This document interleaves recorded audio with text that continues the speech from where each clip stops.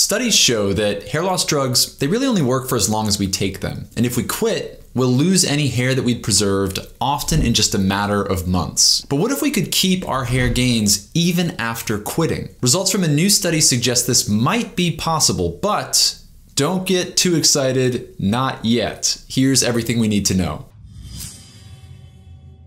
Hi, this is Rob from Perfect Hair Health, and in today's video, we're going to be diving into what some may call the holy grail of hair loss, lasting hair regrowth even after quitting all treatments. Now, results from this 2020 study imply that with certain treatments, this might actually be possible. But before we can get into the details, I don't want anyone quitting their routines, and I certainly don't want anybody overreacting to what I would consider very preliminary data, mainly because I don't want anyone worsening their hair loss outcomes. What I do want to talk about is this study, because the findings are intriguing, and if they're replicated in larger clinical trials, they might redefine some of the ways that we treat pattern hair loss. But again, please watch the whole video, because as a medical editor, I can't tell you how many times I've seen one preliminary study generate tons of hope in the hair loss world, only for follow-up studies to refute those initial findings. I'll even give an example of this happening and backfiring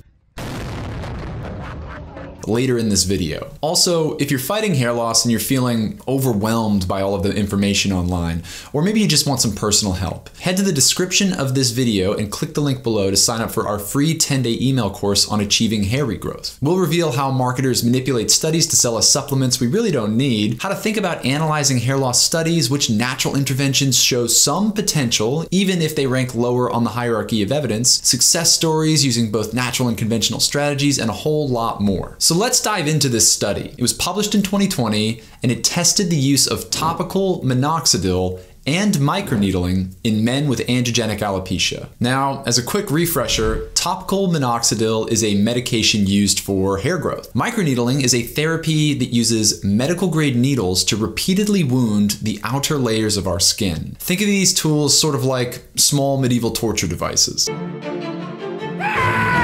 In androgenic alopecia, well, in adults, that's one of the most common hair loss disorders. It's caused by a combination of genes and male hormones, and it seems to accelerate under certain scalp environments, which we've covered in our hair loss equation video. So this study took 71 men with androgenic alopecia and randomly sorted them into 3 groups. First, a minoxidil group, where the men applied 5% minoxidil twice daily. Second, a microneedling group, where the men did a microneedling session once every 3 weeks. And third, a minoxidil plus microneedling group, where the men did both of these things concurrently. After 6 months, what were the results? First, all 3 groups showed statistically significant increases in terminal hair counts. Minoxidil and microneedling performed similarly well, but minoxidil plus microneedling was the clear winner, with better hair count increases versus both minoxidil alone and microneedling alone. Okay, cool. I mean, we've known since Rashida Darat's landmark study in 2013 that microneedling may enhance the effectiveness of topical minoxidil. And while results replication is important, it's actually what these researchers did next that made this study in 2020 particularly interesting to me. After the 6-month hair evaluations, the researchers stopped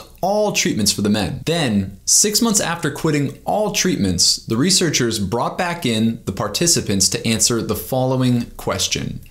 How much hair growth did everybody retain, even in the absence of treatment? So before we go further, let's review what we already know about quitting treatments. Studies show that 3 to 6 months after quitting minoxidil, all new hair growth is lost, and a person will resume losing hair at the same rate as before, just like a placebo group. In other words, within 6 months of quitting minoxidil, your hair should look like it would have had you never used the drug at all. So what happened in this study when the men came back 6 months later for a hair evaluation? In the minoxidil group, 90% of men lost all the new hair they'd regrown, and their progression of hair loss continued. Only 10% of men retained some of that new hair growth. Again, this aligns with past findings, no surprises here. But what about the men who did microneedling, or minoxidil plus microneedling? Well, interestingly, in these groups, the results were actually flipped. Here, only 10% of the men lost their new hair and saw hair loss continue. But fascinatingly, 70% of these men retained at least some new hair regrowth, 20% actually retained all of their new growth. On a personal note, I found this to be really interesting. I mean, how is it that as a standalone treatment, quitting minoxidil will cause all of our new hair regrowth to fall out? But then when we combine minoxidil with microneedling, the results seem to have more staying power. They stick around longer even after quitting both therapies for 6 months. The researchers in this study didn't speculate, but to me there are potentially at least 2 possibilities. Possibility number 1.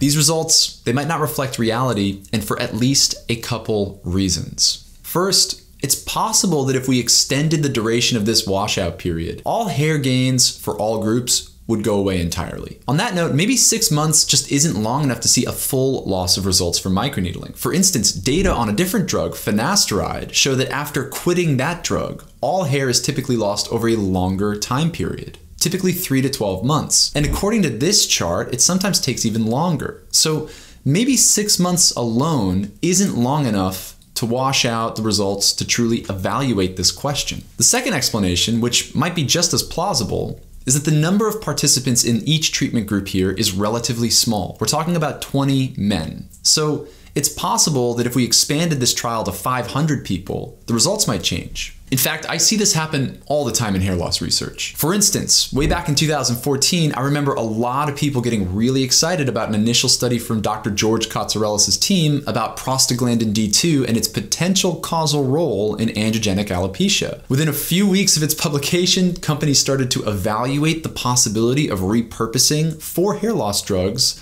prostaglandin D2 receptor antagonists. This led to a ton of excitement over drugs already developed to treat asthma, like cetipeprant, which led to Allergan launching a clinical trial on cetipeprant for men with androgenic alopecia. Forums were ablaze with excitement. People were doing group buys for prostaglandin D2 receptor antagonists, applying them on their scalp. Some people were taking them orally. A couple people were reporting success. I mean, things went crazy for about a year. And then what happened? Well, the beta testers on forums started to disappear, excitement started to dwindle, then it turned to confusion, then anger after a long wait for the results of the Allergan trial. And all the while, new studies started to crop up showing that relationship between prostaglandins and hair loss, it's actually far more complicated than initially expected, and perhaps contradictory in some cases to Dr. Katsarelis' first findings. Again, this is how science starts. Then, Allergan quietly published the results of that SETI study, showing no benefit from this drug for hair loss. And that led to some significant disappointment and a little bit of outrage amongst hair loss sufferers because of all the excitement initially. So let's not do that same exercise with this study. Again, this is all preliminary data, and I don't want anybody permanently withdrawing from treatments because of one subgroup analysis on just 20 men. But for a moment, let's explore a different possibility. Possibility number 2. Let's say that these results, they do reflect reality, and that the hair regrowth from microneedling, or even microneedling plus minoxidil, let's say that it sticks around for a long time, even after quitting both therapies. In this situation, what might give the treatment its staying power? Again, this is all speculation, but if you ask me, I think that these results might have something to do with how microneedling works. In other words, microneedling's mechanisms of action. So there are many ways to treat hair loss, and we can sort of categorize these treatments by how they work. We've got things like minoxidil and finasteride, and in my eyes, I've always seen these sort of as biological light switches. You start taking them, and then they have a specific effect on your scalp tissue. For minoxidil, that's vasodilation, prostaglandin modulation, some influence over the WNT beta-catenin pathway, maybe changes to potassium ion channels. For finasteride, that's type 2 5-alpha reductase inhibition, which helps to lower DHT levels. When you start using these drugs, it's almost like switching on a light. You use it, the biological effects start taking hold, and studies show that hair counts increase, hair thickness can improve, all the things that we're looking for. But these biological effects, well,